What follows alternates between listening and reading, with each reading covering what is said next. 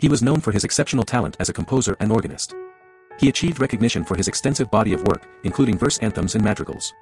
His name is Thomas Tomkins. In the world of music history, one name stands out as a legendary figure, Thomas Tomkins. Born in St. David's in Pembrokeshire in 1572, Tomkins came from a family of talented musicians. His father, also named Thomas, was an organist and vicar choral at St. David's Cathedral. It was clear from a young age that Thomas had inherited his family's musical talents. By the time he was admitted to Magdalen College, Oxford in 1607, Tomkins had already made a name for himself as an organist at Worcester Cathedral. He married Alice Patrick, a widow, and together they had a son named Nathaniel.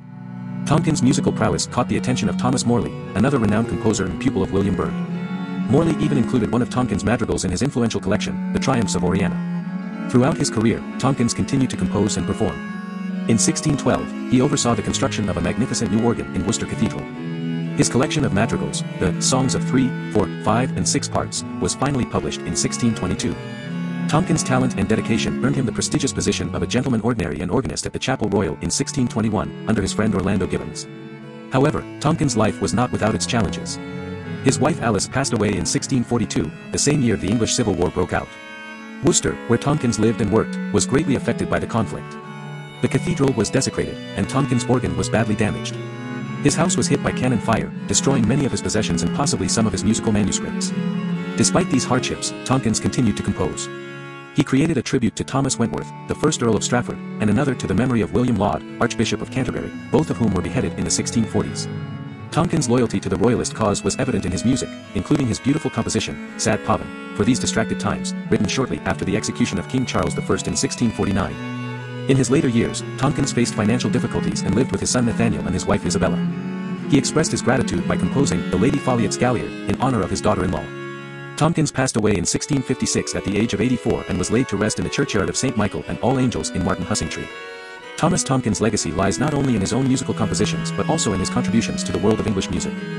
His madrigals and verse anthems showcased his skill and creativity, while his role as an organist and composer at Worcester Cathedral and the Chapel Royal solidified his place in history. Despite the challenges he faced, Tomkins remained dedicated to his craft, leaving behind a body of work that continues to inspire and captivate audiences to this day.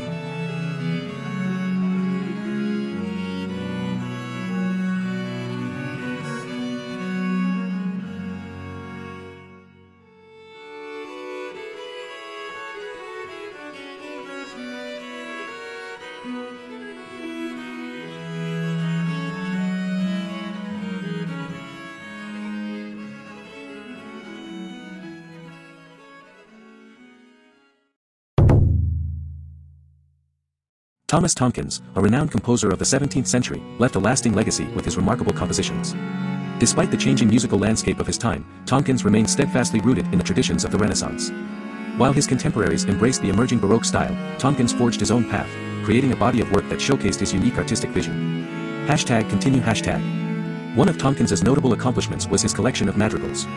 These compositions, such as The Fauns and Satyrs Tripping, were included in Morley's famous anthology, The Triumphs of Oriana. Tomkins displayed great expressive power in his madrigals, employing techniques like text painting and chromaticism reminiscent of Italian madrigalists like Marenzio and Lazaschi. Despite the changing musical landscape, Tomkins remained true to his Renaissance roots, creating music that was both timeless and evocative. #continue #. In addition to his madrigals, Tomkins was a prolific composer of both full and verse anthems. His output in this genre was surpassed only by William Child, making him one of the most significant English composers of the 17th century. Many of his anthems were widely copied and used in churches across the country. To ensure the preservation of his music, Tomkins' son Nathaniel oversaw the posthumous publication of Musica Deo Sacra et Ecclesiae Anglicani. This 5-volume set contained a wealth of sacred music, including services, psalm tunes, anthems, and more. #continue #. Through his compositions, Thomas Tomkins demonstrated a steadfast dedication to his craft and an unwavering commitment to the traditions of the past.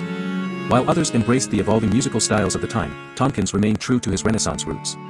His madrigals, anthems, and liturgical music showcased his mastery of polyphonic language and his ability to evoke deep emotion through his compositions. Today, Tomkins's music stands as a testament to the enduring power of the Renaissance era and the timeless beauty of his artistic vision.